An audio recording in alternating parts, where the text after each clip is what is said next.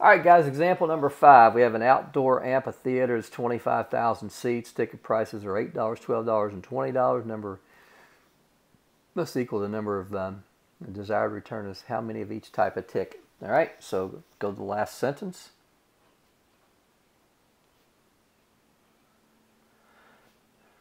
And the last sentence says how many of each type of ticket. Well, I go back into my problem now, and well, what kind of tickets do we have? Well, we've got the $8 tickets, we got $12 tickets, we got $20 tickets. So I'm going to let X be the number of $8 tickets. Y is going to be the number of $12 tickets. And I'm going to let Z be the number of $20 tickets. All right, gang, what we got? 3 variables. This tells us that we must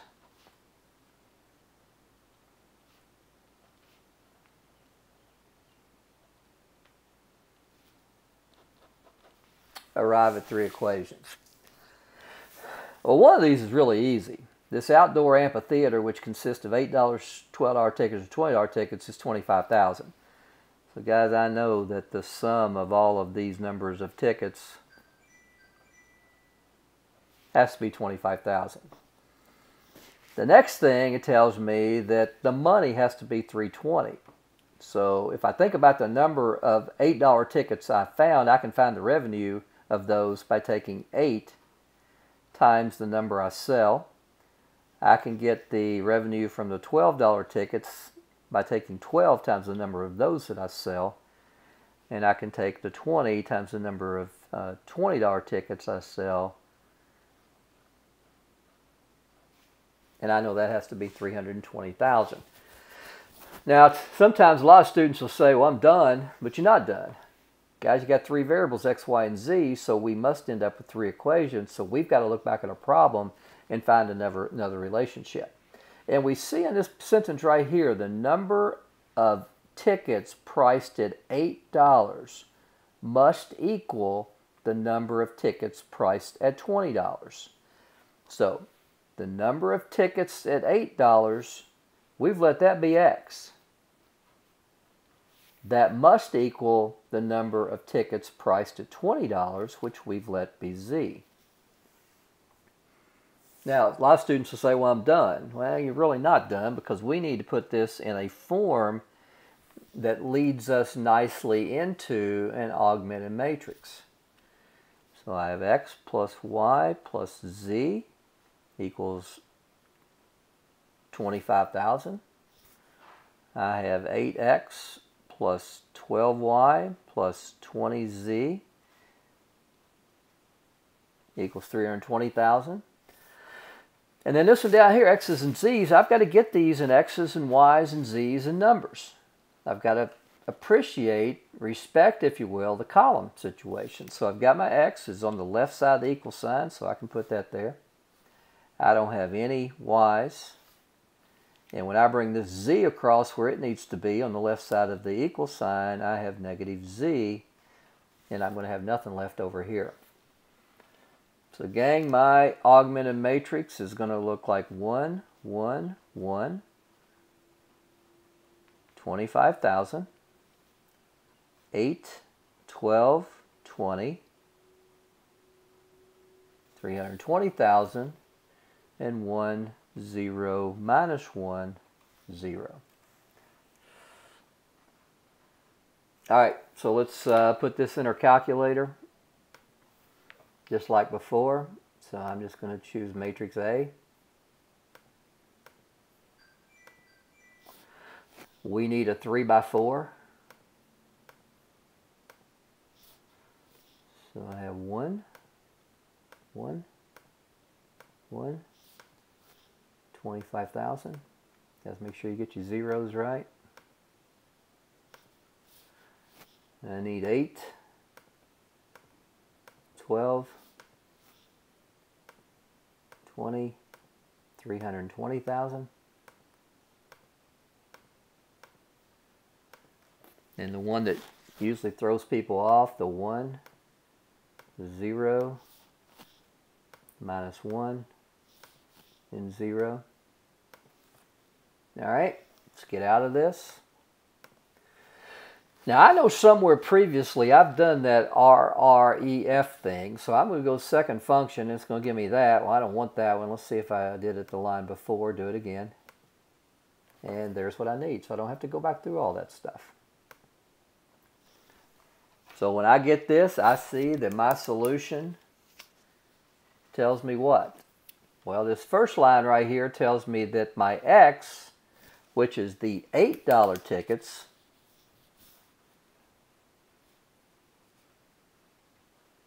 is 5,000. This second line tells me my Y's, which was my $12 tickets, was I need 15,000 $12 tickets, and I need 5,000 at the $20 tickets. So I wrote all this down over here just because that's what I do. All right, so you can see that I've done the solution right here from the output on the calculator, and it works out right. All right, we need everything to add up to 25,000. So 5,000 plus 15,000 plus 5,000 is 25,000.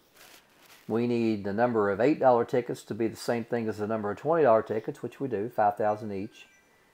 And you can go ahead and multiply this out. You can go 8 times 5,000, 12 times 15,000, and 20 times 5,000. And you'll see you get 320,000 as the total revenue. All right, I don't care what you say. That is the easiest way to do that problem. All right, gang, I'm learning here now. You should learn a little bit, and what should we do first? Go to the last sentence. How many ounces of cottage cheese and yogurt? All right, so I'm going to let X be the ounces of cottage cheese. I'm going to let Y be the ounces of yogurt. You can almost always go to the last sentence because that's the way questions are posed. It gives you all your information, and then it'll come in and say, you know, how many of whatever you're looking for. It makes sense that the variables that we solve for coincide with what's being asked in the question. That's just good old common sense in my opinion. Now we got to look into the problem and see what kind of relationships we have, okay? Well, we can see that each ounce of cottage cheese has protein and calcium. Each ounce of yogurt has protein and calcium. And then down here we have a total for protein and calcium. So I'm going to have a protein equation. And I know I'm going to have a calcium equation. So I'm going to circle these. I have 3 protein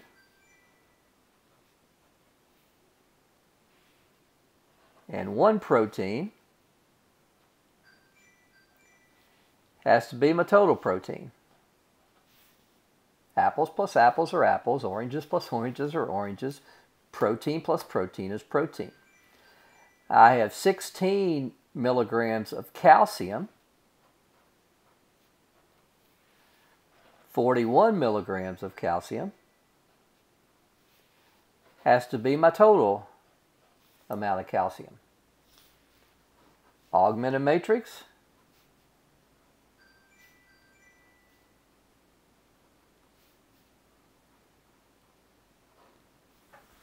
Grab your calculator.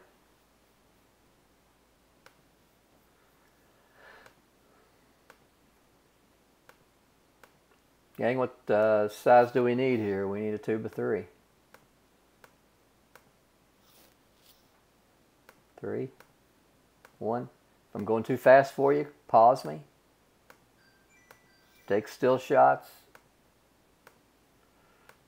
Just don't indict me on anything.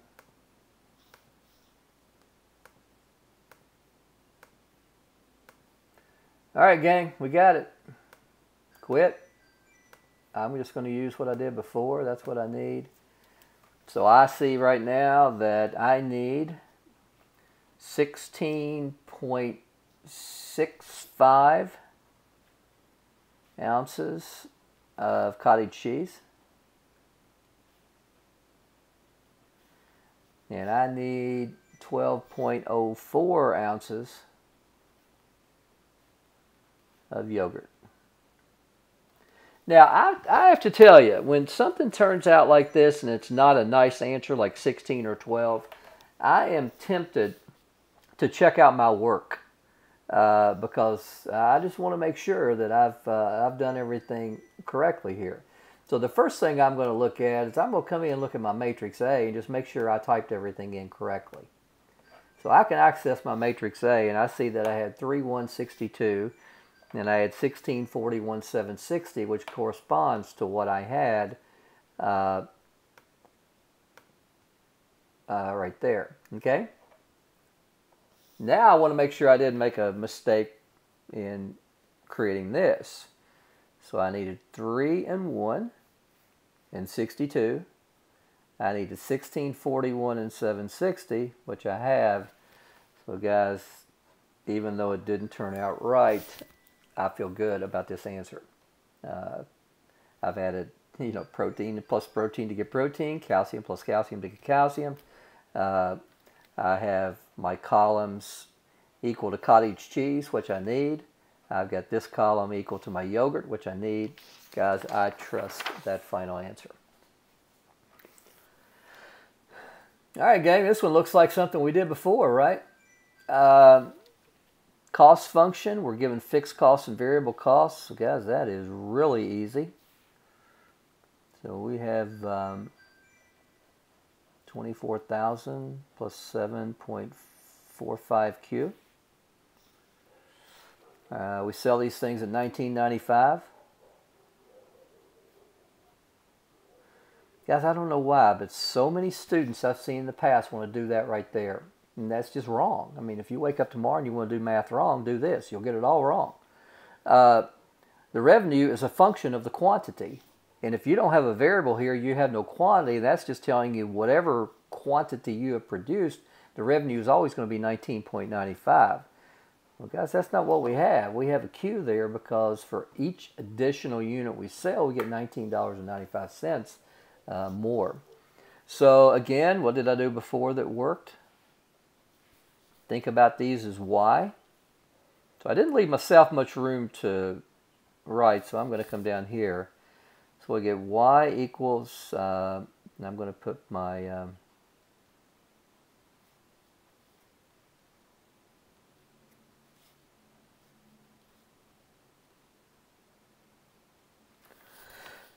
guys, that stuff ain't gonna work. You got to have structure. You got to have this the variables on one side, the numbers without the variables in another. Now I'm going to set it up where I put my Q's first here, and that's perfectly fine. So this is going to be minus 7.45Q plus Y equals 24,000. And I'm going to go minus 19.95Q plus Y equals 0. So gang, my augmented matrix is going to look like minus 7.45, 1, 24,000, minus 19.95, 1, 0. Let's put that in our calculator.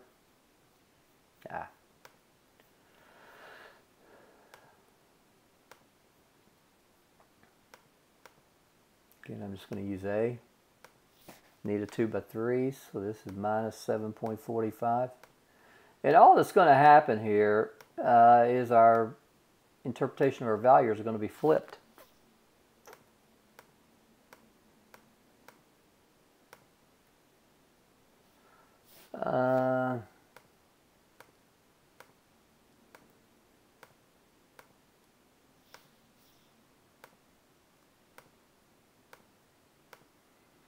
All right, does everything look good?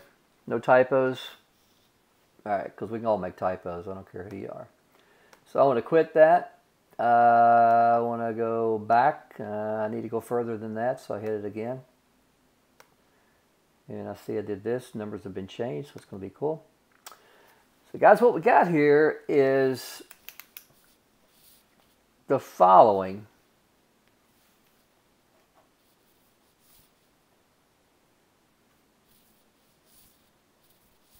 I'm going to write this down. All right.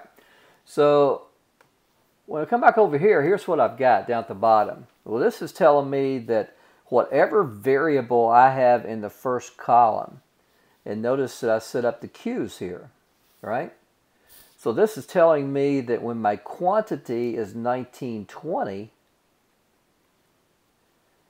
that my Y's is 38,304. But guys, I set my Y's up to be my revenue and my cost. So guys, that tells me that's my break even. That tells me when I sell 1920 quantity that my revenue and my cost, definition of break even, is $38,304. All right, let's see if we learned anything from previous stuff. In a local California election, a public relations firm promoted this candidate 3 ways: phone calls, house visits, and letters. We get a cost per contact, and we have it in 2 cities. All right? Does MN exist? Well, M is a 3 by 1, and N is a 2 by 3. Got nothing to do. Nope. Not even consideration. Not even close. Does that exist? All right.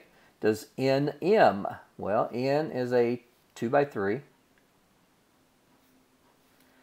M is a 3 by 1. So it does exist.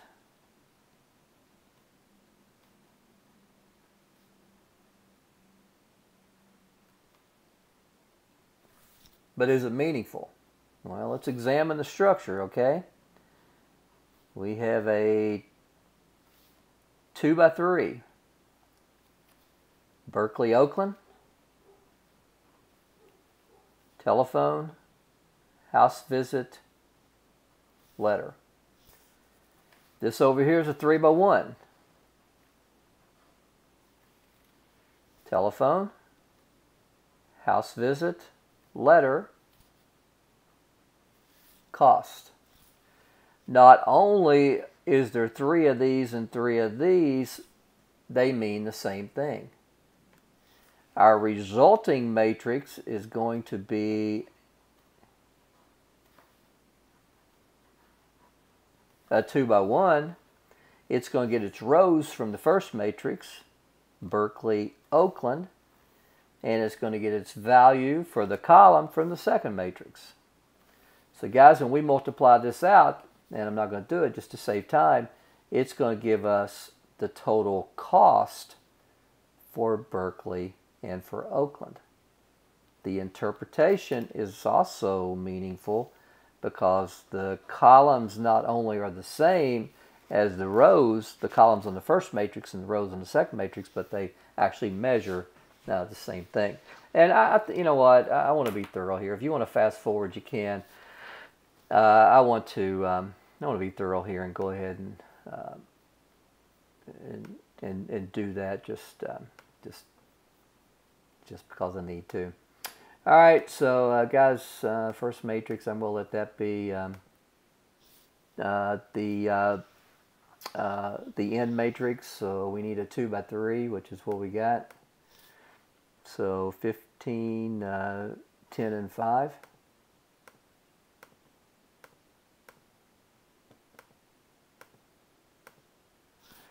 And 5, 10, and 15.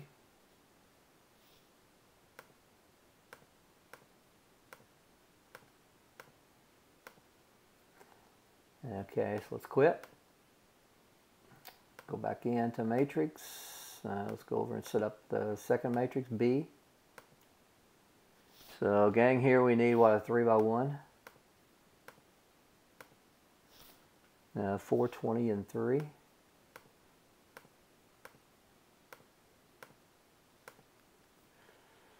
All right, boys and girls, let's matrix A times matrix B.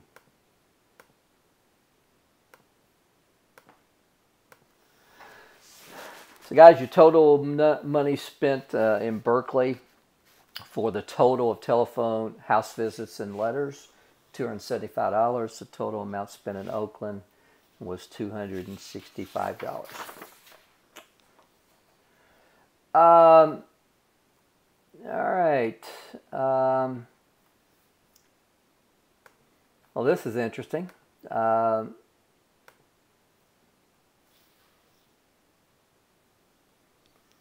You know, did I just do something silly? All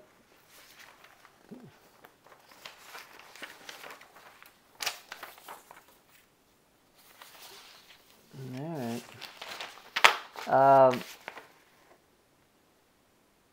I don't really see a reason to work this problem again because we just worked it.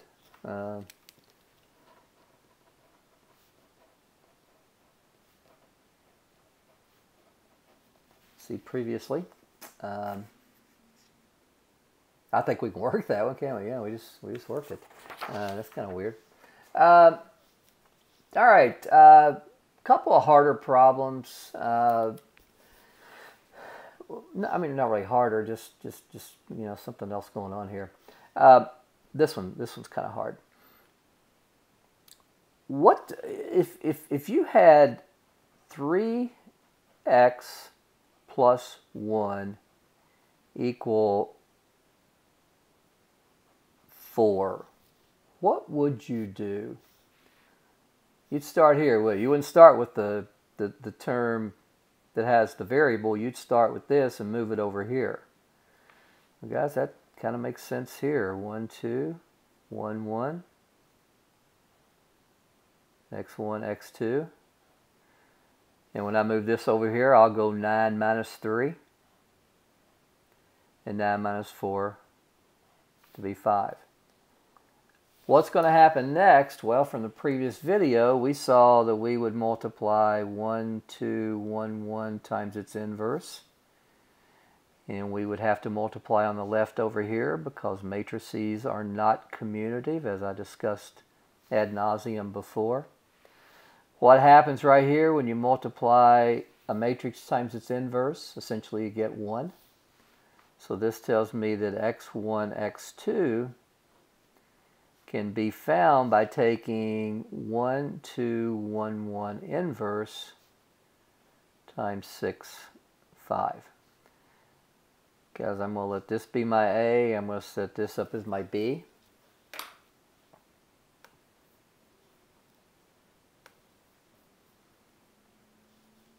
So let's go do it. So gang, A needs to be a 2 by 2. So 1, 2, 1, 1. Guys, all square matrices don't have inverses, but the ones we encounter will have. And let's go get matrix B and set it up. Matrix B needs to be a 2 by 1. That's going to be a 6 and a 5. Alright guys, so what we need to do here is we need to go matrix A, inverse, times matrix B. So the answer would be 4, 1.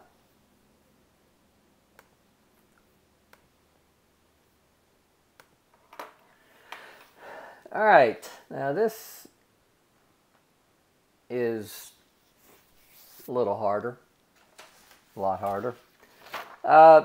Let's see what's going on here. This is more challenging. So this actually makes you think not about multiplying matrices with your calculator, But how do you actually multiply these things using the linear combination we talked about, I think, a couple of videos again. So it says find a squared. So I know that a squared is a times a, which in this problem is ab times b squared minus a squared minus ab.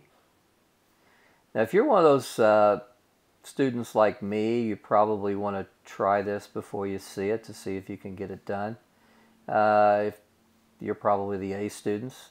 So just pause the video and see if you could figure this out. And then once you think you've got it, come back and then you could play the rest of the video and see what happens. Well, first of all, keep in mind that you have a 2 by 2. So, you know, for obvious reasons, we can definitely multiply these things, and the product matrix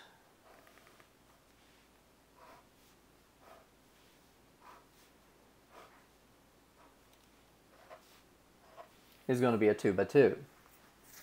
Now how do we get, this is row 1, this is row 2, this is column 1, this is column 2.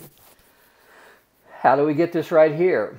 We take a linear combination of row 1 from the first matrix with column 1 of the second matrix.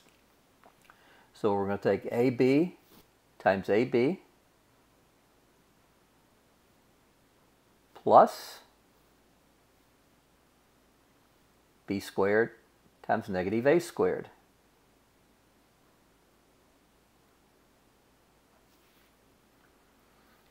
What happens here? Row 1, column 2. So row 1, column 2. AB times B squared plus B squared times negative AB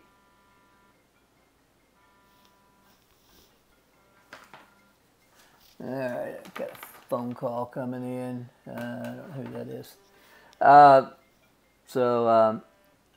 Let's see. So that's going to be negative AB cubed. All right, this is going to take row 2, column 1. So I'm focusing on row 2, column 1. So I got negative A squared times AB. And then I take row 2 times column 1. So I'm going to have plus A cubed B.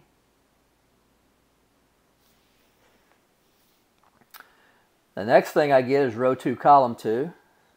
So I have row 2, column 2. So I have negative A squared B squared. And then I have negative AB times negative AB, which is positive A squared B squared. So gang, what does this turn out to be? A squared B squared minus A squared B squared is 0. AB cubed minus AB cubed is 0. A cubed B minus A cubed B plus A cubed B is 0. And minus A squared B squared plus A squared B squared is 0. So guy, it turns out that regardless what your AB is, if it's in this form right here, it's going to give you an A squared that is 0. So let's just choose something randomly. Let's say A is 3 and B is 5. So A times B would be 15. B squared would be 25. Negative A squared would be negative 9. And negative A times B would be negative 15. So let's put that into our calculator.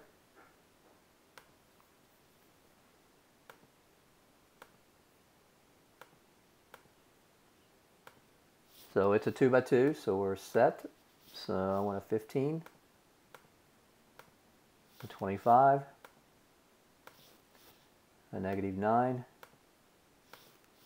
and a negative 15. So guys, for any A and B we choose, when we take matrix A and square it, we're going to get 0, 0. Guys, nothing holy about 3 and 5. This 3 and 5 that I chose, it didn't matter what A and B I chose. I could have chosen A equals negative 2/3 and B equals positive 1/7. Doesn't matter. A times B, B squared, negative A squared, negative AB,